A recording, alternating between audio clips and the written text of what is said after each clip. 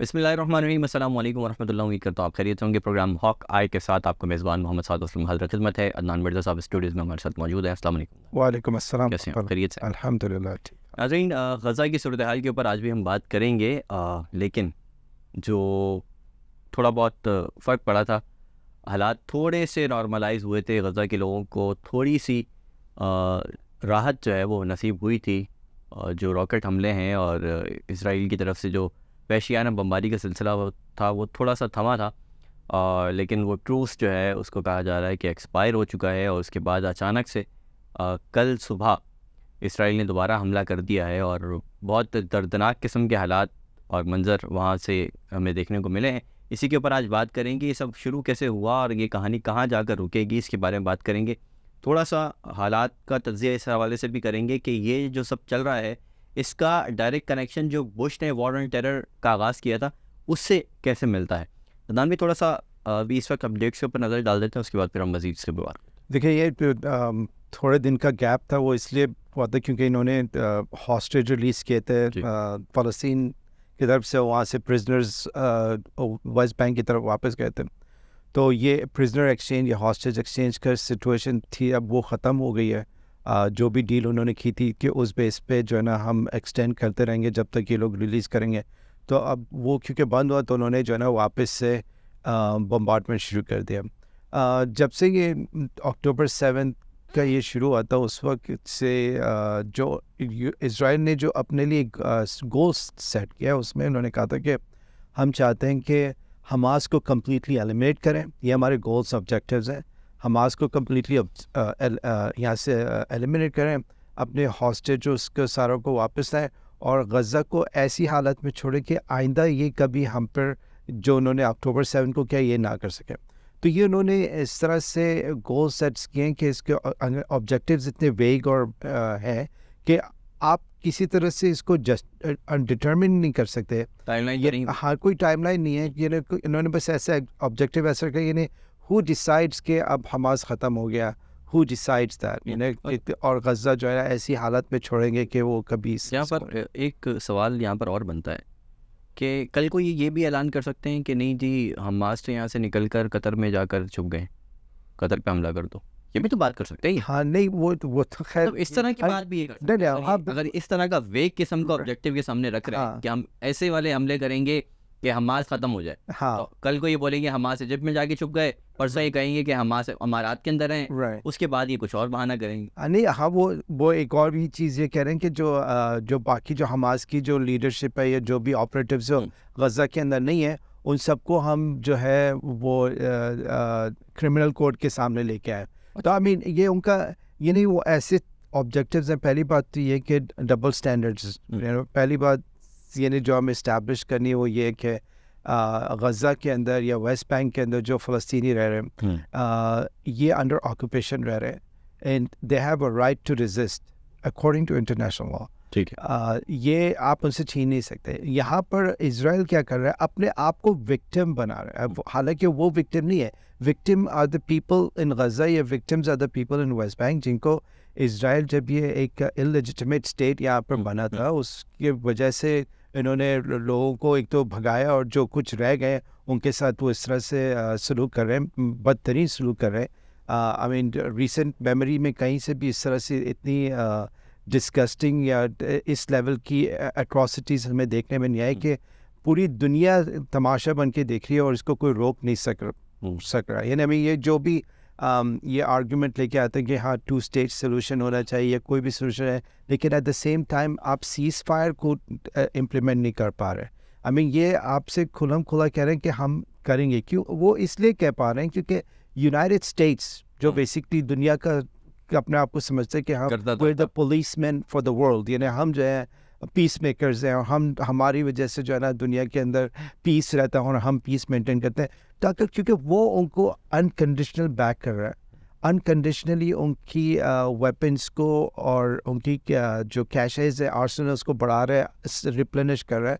और वो बेसिकली कुछ जो भी इंटरनेशनल कम्युनिटी डिसाइड करती है, दूसरे सिक्योरिटी काउंसिल मेंबर्स डिसाइड करते हैं इजराइल को रिस्ट्रेन करने के लिए, यूएस उसको वीटो कर देता है। तो ये सब इसी बेस पे चल रहा है। अभी भी یو ایس جو ہے ہمیں پتہ ہے ویسے ہی وہ ہر سال ان کو $3.8 بلین دے رہے ہیں اسرائیل کو، جو جس طرح کے لیے بھی دے رہے ہیں. اس کے علاوہ ہم نے ایک اور بھی بات کی تھی کہ جو یو ایس کے جو اسٹریٹجک کہتے ہیں ویپنز ہیں جو ہر کنٹریز میں ہوتے ہیں، آئی مین اسرائیل کے اندر بھی انہوں نے رکھے ہوئے، تو اس کا بھی ایکسیس اسرائیل کے پاس ہے.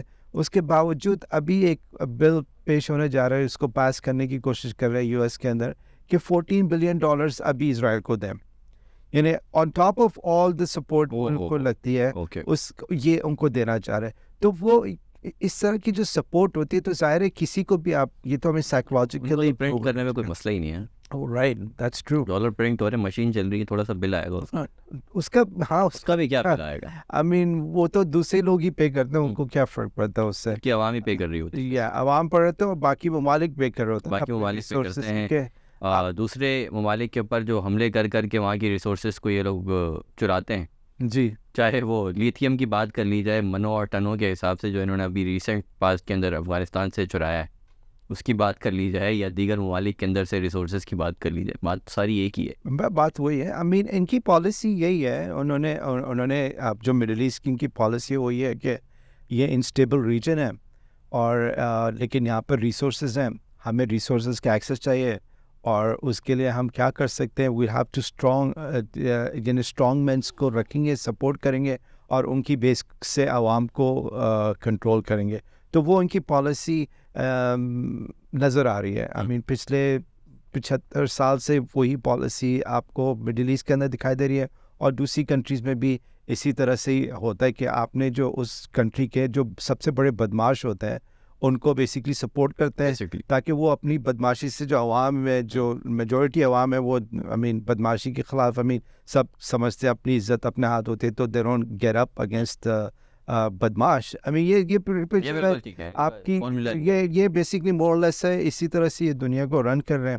آئی مین مڈل ایسٹ کے اندر بھی جتنی گورنمنٹ اس طرح سے، آئی مین لیٹن امریکہ میں بھی اس طرح سے، اور ایسٹرن یورپ اور آپ نے ایشیا کے اندر بھی آلموسٹ ٹو دا ٹی یہی ان کی پالیسی ہی مینٹالٹی ہے ان کی کالونیل مائنڈ سیٹ کی. اپنے آپ کو سپیریئر رکھنا ہے، اپنی عوام کے اندر یہ تاثر دینا ہے کہ ہم سب سے بڑے، باقی جو سب اس طرح سے یہ لوگ سیویجز ہیں، یہ لوگ سب ہیومنز ہیں، اور جو ہماری طرح ہم ان کو سپورٹ کریں گے، وہ چاہے وہ آپ کو ویسٹرن یورپ ہو گیا یا مڈل ایسٹ کے اندر آپ اسرائیل کو سمجھتے ہیں، ان کو ہم بیک کریں گے کیونکہ ہمارے الائز ہیں، سو کال ڈیموکریسیز ہیں. لیکن اب باقی جو ہے یہ سب جاہل ہیں، ان کو قتل کرنا از لائک جسٹیفائڈ. یعنی اتنے عرصے سے ہالی ووڈ کے تھرو انہوں نے برین واشنگ کی، اپنے میڈیا کے تھرو برین واشنگ کرتے ہیں، اپنی جو ریلیجس آپ کا چرچز ٹیمپلز ہیں اس کے تھرو برین واشنگ کرتے ہیں، اور اسکولس کے تھرو برین واشنگ کرتے ہیں، ٹیکس کے تھرو. ابھی جب سے یہ شروع ہوا 7 اکتوبر کا، لوگوں نے چیٹ جی پی ٹی پہ بھی چیزیں ڈالیں، اس سے بھی ان کا یعنی چیٹ جی پی ٹی ہمیں پتہ ہے کہ اٹس اے آئی بیسڈ ہے، اور اٹس بیسکلی جتنی بھی چیزیں ریٹن ہیں اس کی بیس پہ وہ اپنا وہ دیتا ہے. تو اس سے بھی اگر آپ چیٹ جی پی ٹی سے پوچھیں گے رائٹ ٹو ڈیفینس تو وہ فلسطینیوں کے لیے کچھ اور جواب دے گا، اسرائیلیوں کے لیے کچھ اور، کیونکہ اتنا مواد انہوں نے بھرا ہوا ہے.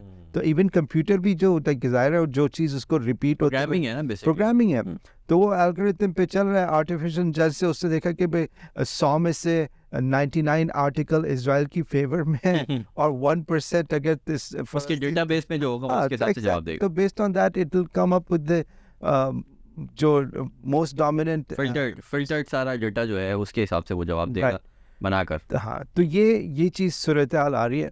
تو اب جو ہے ان اسرائیل نے جو بمبارڈمنٹ شروع کی ہے، آئی مین آل 15,000 پلس آلریڈی شہید ہو چکے ہیں، اور اس میں ہم نے میجورٹی جو ہے وہ ویمن اینڈ چلڈرن کی ہیں. تو اس کا مطلب جو ان کا ٹارگٹ ہے کہ ہم نے حماس کو ایلیمنیٹ کرنا ہے، تو لگ تو ایسا نہیں رہا کہ حماس کو ایلیمنیٹ کریں، یہ سویلنس کو ٹارگٹ کر رہے ہیں. اور اگر سویلنس کو ٹارگٹ کرتے کرتے ایک آدھ یا اب ان کے خود کے نمبرز ان کو کچھ کنفرم نہیں ہے کہ 60 ہیں 80 ہیں، یہ ڈونٹ نو کہ کتنے انہوں نے حماس آپریٹیوس کو مارا. اب یہ کہہ رہے ہیں کہ 10,000 ہے. اگر ہم اسی ایوریج کے ساتھ دیکھے جائیں تو ان کا تو گول ایسا لگ رہا ہے کہ they want to eliminate the whole population of Gaza پھر یہ جا کے کہیں گے کہ ہاں اب جو ہے حماس ختم ہو گیا.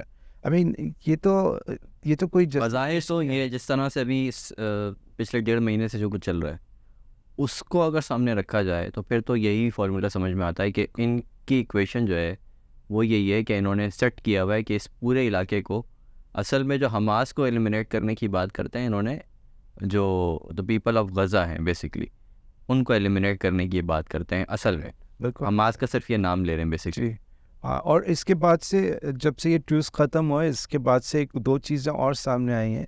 ایک تو یہ کہ نیو یارک ٹائمز کا ایک آرٹیکل نکلا ہے جس میں انہوں نے یہ دعویٰ کیا کہ 1 سال پہلے سے ہی بنجامن نیتن یاہو کو اور اس کے جو ملٹری کیبنٹ ہے اور ان کو یہ پتہ تھا کہ اس طرح سے حماس کا پلان ہے اٹیک کرنے کا, رائٹ. اس کے باوجود بھی انہوں نے کوئی چیز اس کو روکنے کے لیے نہیں کی.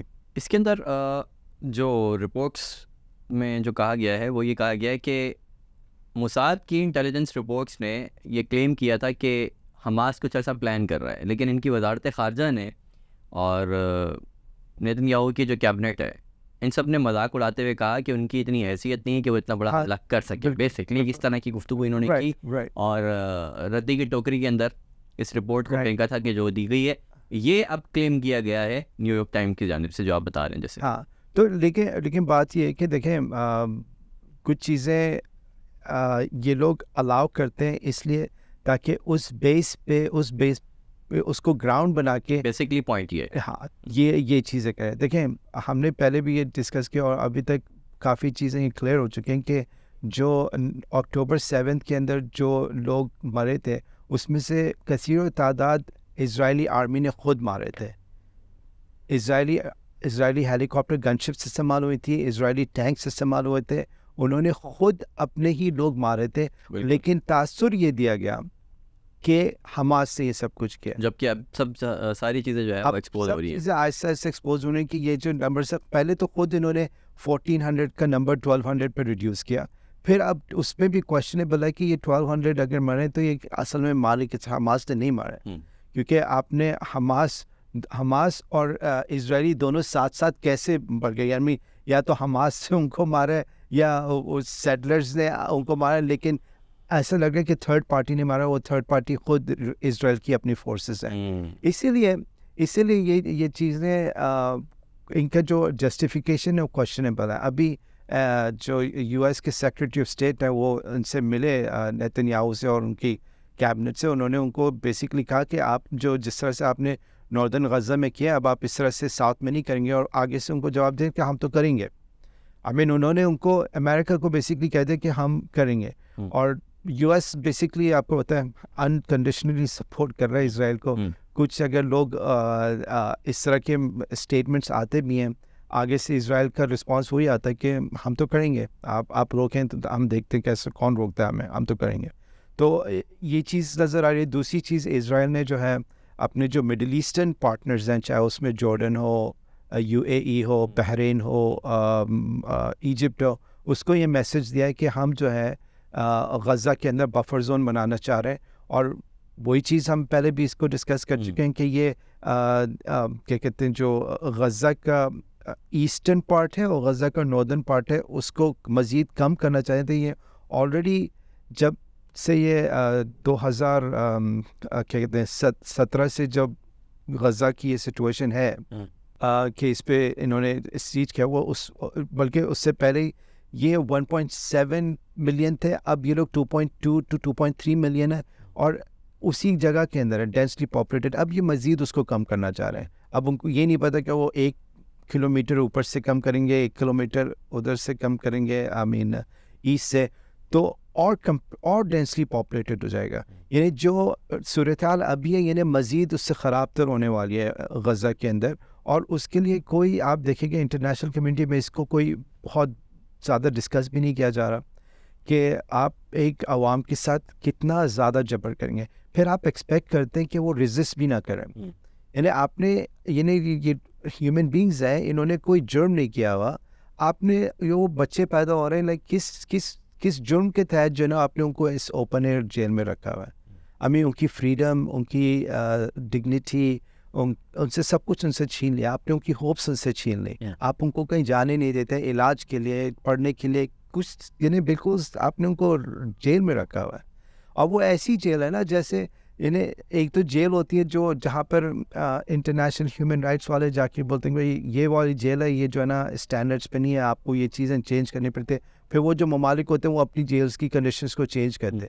یہاں پر تو ایسا کچھ, یہاں پہ تو ہیومن رائٹس واچ والے بھی جاتے ہیں تو ان کو کہتے ہیں کہ قطر نے آپ کو فنڈ کیا. ہاں بالکل باعث, اس لیے آپ ایسی رپورٹ, اس لیے سے آپ ایسی رپورٹ بنائیں. ایگزیکٹلی یعنی آپ نے یعنی دیکھیں یہ جیل کے اندر میں کمپیئر اس سے کر رہا ہوں کیونکہ یہ تاکہ لوگوں کو اندازہ ہو کہ جیل میں جب انسان ہوتا ہے, ٹھیک ہے آپ کا باہر کی دنیا سے رابطہ ختم ہو جاتا ہے ایک طرح سے, لیکن ایٹ دا سیم ٹائم آپ کو کچھ چیزیں ملتی ہیں. یعنی آپ کو جو ہے وہ کھانا ٹائم پہ ملتا ہے, یا آپ کو ایکسیس ہوتا ہے کہ اگر آپ باہر سے کچھ منگانا چاہیں تو ایک چینل بنے ہوئے ہوتے ہیں. لیکن یہاں پہ تو آپ نے آلموسٹ ہر چیز بند کی ہوئی ہے. یعنی ان کی ڈائٹ تک کنٹرول ہوتی ہے, یعنی آپ کتنی کیلوریز وہاں پر بھجواتے ہیں وہ کنٹرول ہوتا ہے. کتنا بیسکلی رائٹ ٹو لیونگ بند کر دیا, ختم کر دیا ہر چیز. یعنی وہی بات ہے نا کہ انسان سے آپ نے اس کی ہوپ چھینی, تو جب وہ ہوپ لوز کر جاتا ہے پھر they have nothing to lose. اس کے بعد پھر وہ یہی کہتا ہے کہ جب ایسے ہی جینا ہے رائٹ تو اس سے بہتر ہے کہ یہ کر دو. بالکل.